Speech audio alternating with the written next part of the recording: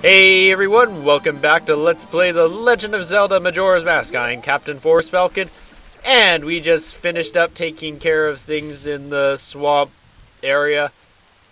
Waluigi's purple volcano, no! No! It looks so ugly! Why? Why did we go and save this place? It completely ruined it. It was so beautiful as a purple volcano. Now Waluigi doesn't have a special lair. We are the worst people ever. I'm so depressed now. Okay, but yeah, sadly we ruined Waluigi's lovely purple volcano. That was actually 2 episodes ago, I believe. Not last episode. But, so what we're going to be doing is, I believe I said that we were going to be heading back to Clocktown, but that's not going to be the case quite yet, because instead we are going to be doing yet another minigame. Wow, so finishing off the last episode with minigames, starting this episode off with minigames. What else is new? Actually, we never do that. We haven't been doing many minigames at all. Anyway, if you guys will give me a second, I just have to adjust something quickly with the game. There we go. Okay, so I just adjusted the controller a bit. Hi, mate. How are ya? Wanna play? One game's 20 rupees. Yes, we shall play. The rules to my game are a piece of cake. Shoot for the targets from atop the platform, you gotta hit them all, that's all there is to it. If you don't aim proper with the control stick, you won't hit any of them. Are you ready, mate? Yes, we are ready. So I adjusted my controller so I can aim slower and actually hit these guys. Because the way it works is it has I had it set at going at maximum all the time so I can go the proper max speed. But that's no good for something like precision aiming. Like you see, oh gosh, I can't keep up with the wolf, ah! Yeah, I can only have the controller moving at a specific speed, so that kind of sucks. Okay, let's hit this guy right there. But I adjusted it so it'll be optimal for me. Okay, I'm going over here as fast as I can. Got you. I am probably going to be a little low on time, but it should work out fine as long as I hit this guy. Yes. Okay, there should be another one there. Come on. Oh, I missed those two. Sheesh. Come on back up, you stupid Deku Scrubs. I'm not letting you get out of this. Okay, 1, 2. Oh no, wolf, come back here. And I got you. Please tell me he comes back. Oh, you've got to be kidding me. That was... Give me a second. I'm doing this proper this time. Okay, you stupid Deku Scrubs. You know, this is all that stupid Deku Scrub on the mountain. That flipping bastard. You're gonna die, bastard. Die, die, die. Thank you. Where are you, crows? There you are. Yeah, so it's the one frustrating thing about playing this on an emulator is the fact that, well, not playing on an emulator so much, more than I'm using a keyboard that's the problem. So it limits my control stick capabilities. There we go. Now we should be set, because now I can just focus on wolves and whatnot. Wolf, come out to play. There we go. There we go. Got them all. That's what I want. Oh shoot, am I looking the right way? No, I'm not. Okay, and the crows are probably the most important ones that you get because they will disappear. Come back here, you son of a bitch! Ugh. He almost got away. That stupid bastard. I mean, did you see him? I was shooting a ridiculous number of arrows at him, and he was refusing to go down. Okay, now it was one of you bastards that got away on me last time. I'm pretty sure it was you. Yes, it was you. Okay, he's dead now. So now we just have... one wolf? Yes, that was it. So if we just hit that one crow that wouldn't get hit by the bow, we would have been fine. But no, some crow had to be a big shot and go and fly off into nowhere and never come back. So, Foosje you, crow, Foosje you. Well, that's pretty darn good, mate. Perfect. Here you go, take this. Ugh. All these voices. And we get a large quiver for that. So, and you know the stupid thing is, I have to do this again. Well, since you've seen me do this twice, I'm going to fast forward through this so you don't have to watch me and doing my horrible bow shooting techniques. Okay, let's do this. Going up for you, you're gonna die. Coming back for the crows, they're all gonna die. This is a massacre.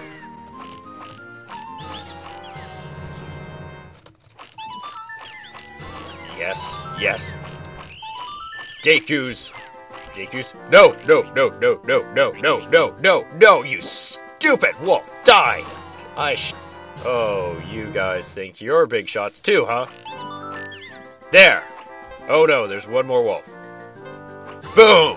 In the back, and you die in a horrible flash of blue flame. Okay, well, I'm sorry that I had to do that 3 times because of some stupid crow, but we have now done it yet again. And the reason why we have to do it a second time, so first time we got the big quiver, right? So we do it again, and we get a piece of heart. So that's... Oh, I tell your friends about us, alright? So that's pretty sweet, eh?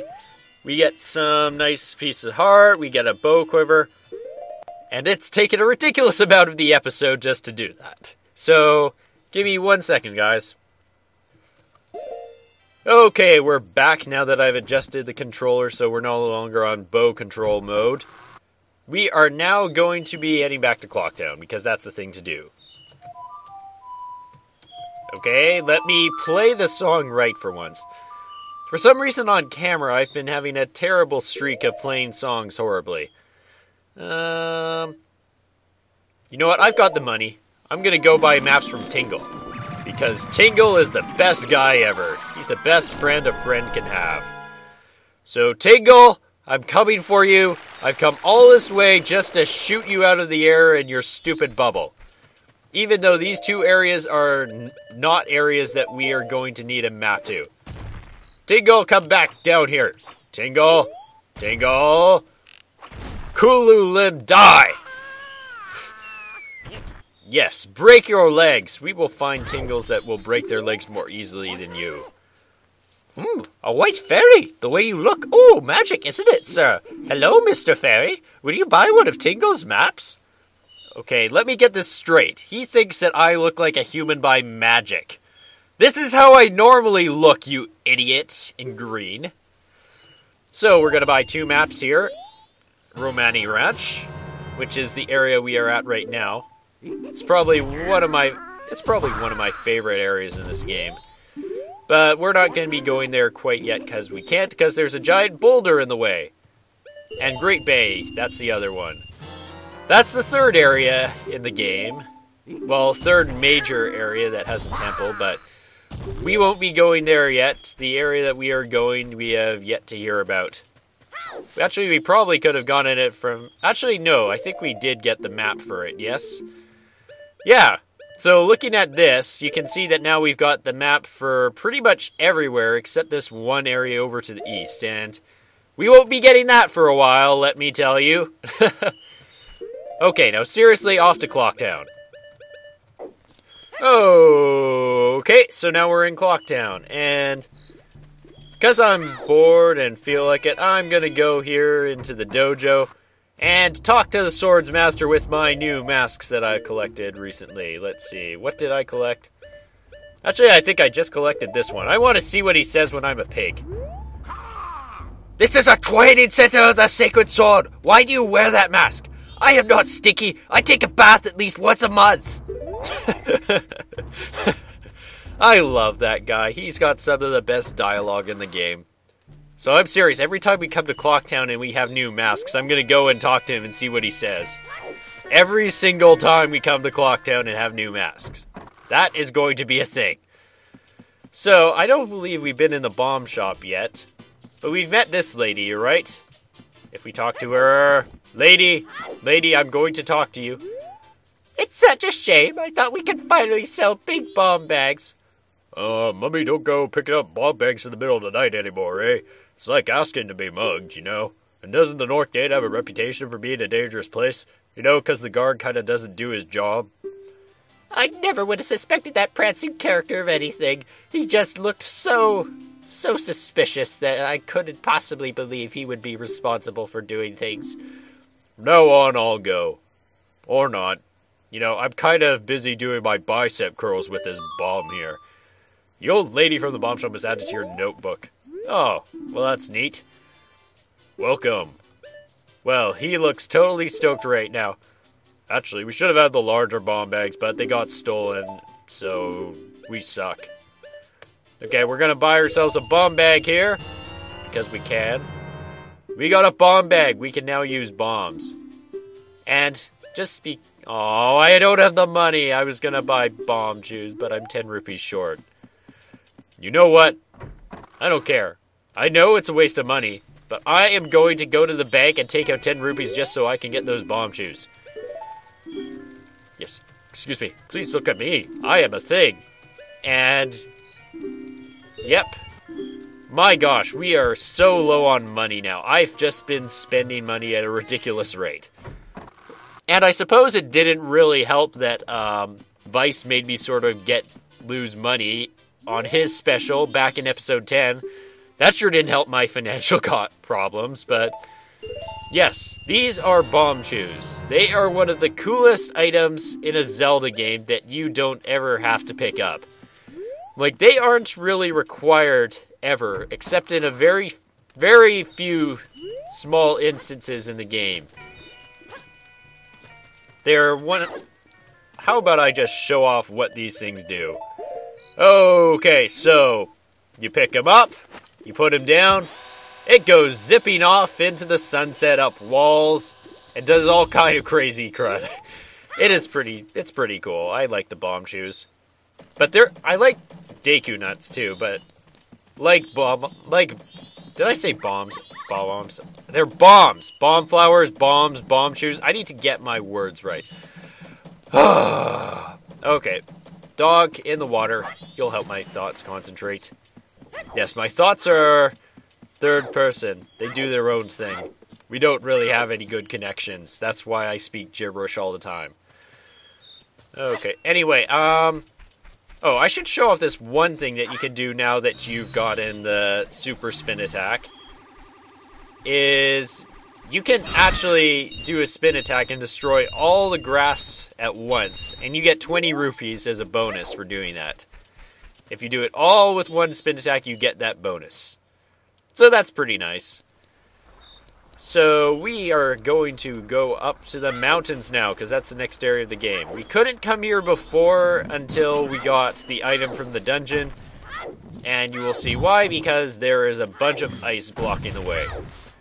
They did a pretty good job of sort of forcing you to go in certain directions in the game, but things really begin to open up once we sort of get done with this area. We get a bit more of a choice in where we want to go, what we want to do. Tattle, you haven't talked in a while. Tell me about that. Up here, take a look at this. I bet if you had a weapon that was strong enough, one shot from it could pierce right through this. Well, it might take 2 shots. Oh, great confidence, Tattle. I love it. You know what? I'm going to do the trick shot. Wow, I didn't even shoot up there, but it hit it. I love the fact that shooting the base of it also breaks it. It's hilarious. So, causing that causes ice to disappear. It's cool, I guess. And we are now heading up into the mountains. And I actually got stuck in here for a little bit of the games because I didn't realize that there was a bomb shop and you could buy bombs, because at this point in the game you kind of need to have bombs. Otherwise you can't get past this. What is it, Tattle?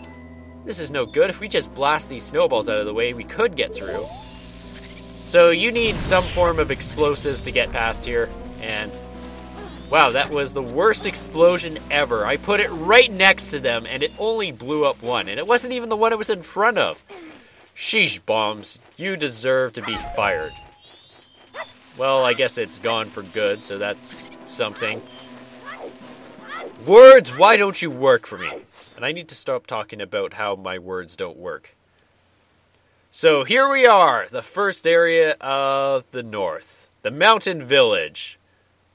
And yes, the definition of a village in a Zelda game is one house and a population of 2 people and a freezing Goron. That is the definition of a village in a Zelda game.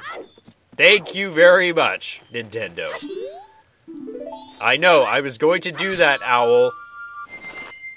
Show me your wings and show me your moves and we will move right on. So, I actually really do like this place. This is actually a pretty cool area. Yeah, cool. No pun intended. Oh, I hate myself sometimes. But yes, this is probably one of the cooler areas in the game. I really do like it up here. And so it's covered up in snow right now, but that's part of the curse, is that surprisingly, the mountain area isn't supposed to be covered in snow. Who would have guessed that? Oh, beware of the dreaded white wolfos. Yes, I suppose we should be concerned about those things. It's Tingle! Let's go bust him out of his balloon, even though we don't need to. And you, Tektite, you can just stay there for the rest of your life. Hello, white wolfos. You can just stay right there. Yeah, Deku Scrubs, they don't give a crap about any enemies. They just can stun them and leave them behind them. You know, I really am kind of beginning to appreciate Deku Link a lot more in this run. Sir, blah blah blah, you don't need any of my maps because you already bought them at extra price. Because look, Deku Link, screw fighting that guy. I'm just gonna spin at him with my hat and move on my way. So, those of you who think Deku Link is a poor character, he doesn't give a damn about anyone. He just spins and moves on his way. He doesn't need to kill them.